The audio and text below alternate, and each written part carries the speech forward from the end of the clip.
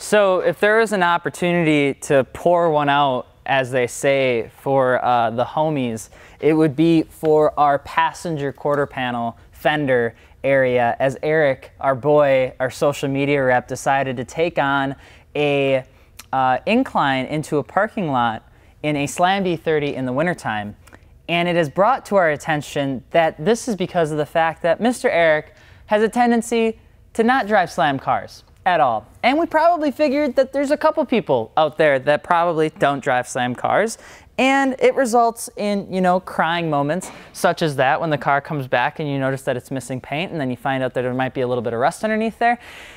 And you just want to duke it out. You just want to throw some elbows, drop some hands, choke some necks. And not that we're upset, but we figured this would be a great opportunity to talk to people about some tips for driving a slammed car, because it's not as easy as what everybody says. It's not just like you slam it on the ground and you go in a straight line, you never turn, you never have to deal with anything. Well, obviously you have to turn, Eric. And when you're turning at 30 miles an hour or 20 miles an hour in the wintertime, yeah, you're going to do some damage. You can do some damage. Eric, if you're watching this, I'm so sorry. I didn't mean to hurt your feelings. But anyway, I'm Alex from Fitment Industries. Don't forget to subscribe. If you're looking for wheels, tires, suspension, fitmentindustries.com. That's the sales plug. Let's get into it. Tips for driving a slam car. Now, you might be watching this thinking, Alex, why are you giving me tips for driving a slam car? First off, I know more than you. My car's lower than yours. And that might be true. But that still doesn't mean that I can't give you a couple tips on driving a slam car because, well, we've made the mistakes. We've done it before. And we're here to let you know that when you crack that oil pan when you're going over the Walmart roundabout, or you're going over the speed bump in front of TJ Maxx and you crack it, you just know that you should have watched this video to begin with. So the first tip that we have for you is obviously watch the potholes. Now that's a pretty obvious statement, so I am going to push it one step further and just assume all potholes are gateways to hell. Because when you really think about it, no matter how small the pothole is, you should not touch it with any facet of your car, there's not even limbs on a car, but it shouldn't touch any limb of your car at any point in time at all. Here's the reason. Even small potholes can cause enough damage in terms of like pop up if you don't have the appropriate spring rate, and then it hits the fender and you're not surprised, or you are surprised because you didn't expect the pothole to be as big as it is, and then it's a 3-piece wheel and you bend a lip, or it's, you know, 1-piece cast and you shatter it or you crack it or something like that, you start losing air. It all happens because sometimes really, it's not that we hit potholes. We usually just assume the pothole or the bump wasn't that big to begin with. And then you hit it, or you're going 65 miles an hour on the highway and you don't realize it's as big as what you thought it was, which, by the way, that's what she said. And you just kind of are taken back and you're like, wow, that was huge. Also, that's what she said. And here's another thing that you probably thought that you had under the bag, but you really don't, would be speed bumps. And I know, up here in the north there, and north down under, and the whole accent about the Wisconsinites, there's not a whole lot of roundabouts or speed bumps or anything that you really gotta worry about in terms of having to slow down as the car goes over the bumps. But if you go into the bigger areas, you're gonna notice that there's a lot of speed bumps. And if you're driving a slam static car, I can't do it anymore. If you're driving a slam static car, a lot of times we get probably, well, I mean, I do, agitated every single time that there's a speed bump every 20 feet. And you just end up saying, you know what, if I just send it, I'll probably be okay. And maybe we'll just get through it. But then you realize that the first speed bump was like a tutorial level. Then the second speed bump was the real, it was the big bitch. And then you go into it and you don't expect it. And then you peek over the speed bump and then you just float there because your car's too low to have the front go up or the front go down. So then you try to rock it. If you guys have ever rocked your car over a speed bump, I know it sounds pretty petty, but you end up having to do that. What we usually recommend is that if you see a speed bump or you see more than one speed bump, just avoid it. And if you are gonna do it, go at it at an angle, straight wheels, straight steering wheel. Don't try to curb because you're gonna end up having some damage to the fenders anyway if it starts clipping, and you definitely don't wanna do that. Keep it straight, go on over, and if you're gonna send it, just make sure to do it full send and just go all the way through. Don't stop halfway through, then sit there as you're teeter-tottering in front of Petco while your mom is staring at you oddly as you're trying to get your car over a speed bump.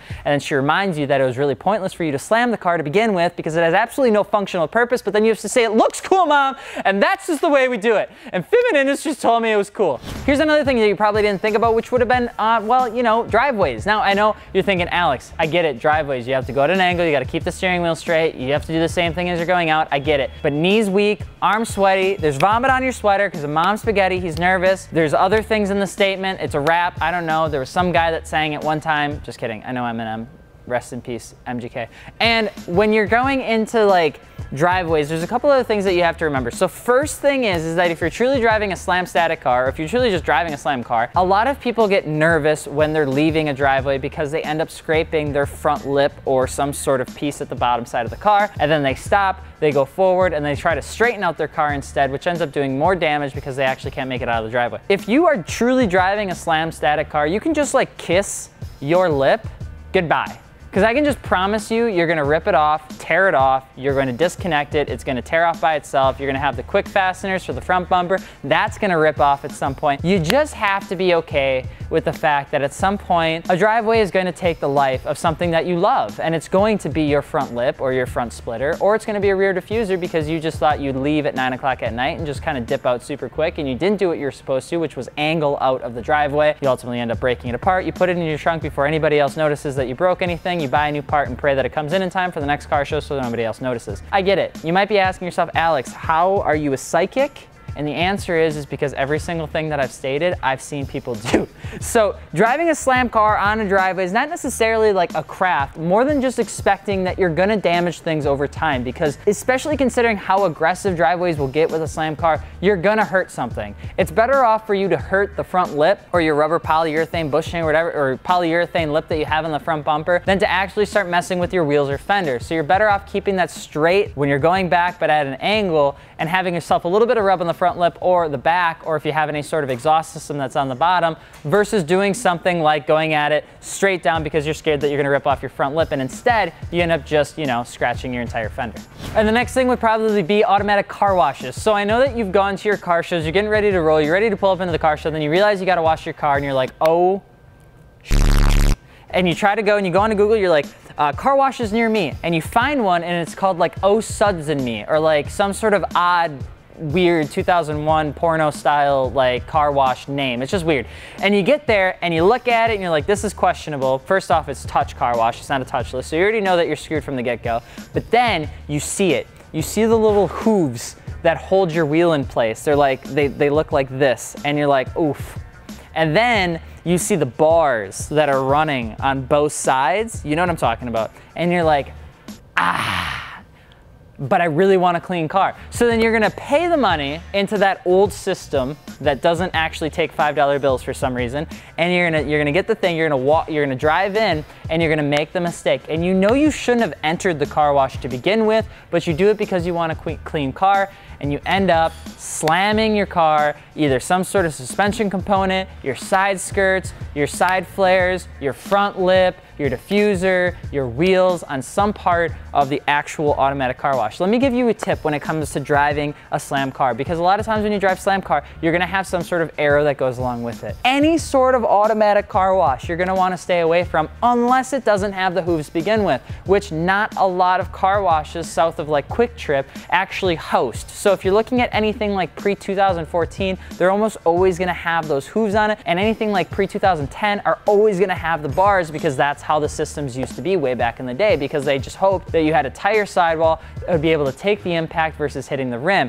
Whereas now everything is kind of stretched, or sports style wheels and things like that, so they've kind of gotten outdated over time. But don't risk a clean car for damaging your, well, your car. And last but not least, our final tip is to stay away from any standing water whatsoever. So a lot of times people love puddles. I love puddles because, you know, it's fun and you get to drive through them and you feel like a truck guy because you're like, truck stuff, and you go through and the water kicks up on the side and everybody's happy. And then you're wondering, you know, what happened, because now your TPMS sensors, or your TPMS is going off. Maybe you've got steam running from your engine, you have a cracked barrel, or your wheel's cracked because you just happened to go through a puddle, which was also sitting in a pothole, which goes back to reason number one. Just stay away from standing water on the side of the road, especially if you want to keep your car alive for as long as humanly possible. Pretty much potholes, standing water, speed bumps, and car washes are the devil. So if you want to stay away and keep your car clean and not actually damage it from doing anything, you're going to want to just pretty much put it in a bubble and never drive it at all, because that's the biggest tip we could possibly give you, even though we know you're not going to do that.